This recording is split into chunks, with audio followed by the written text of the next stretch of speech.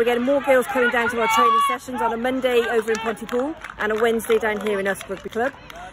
We've got hub offices in the schools, but I think girls are now starting to realise they have the same opportunities as the boys, and that rugby isn't as bad as people sometimes think it is. You don't get hurt. It's a very skillful game. So yeah, just come down just to try out the rugby, and they love it because it's a team game. They get part of the team, they feel part of the team, and then they're learning that it's a skillful game. It's not just about going through and running and hitting. It is very skillful. And if someone wants to start playing rugby, what should they do?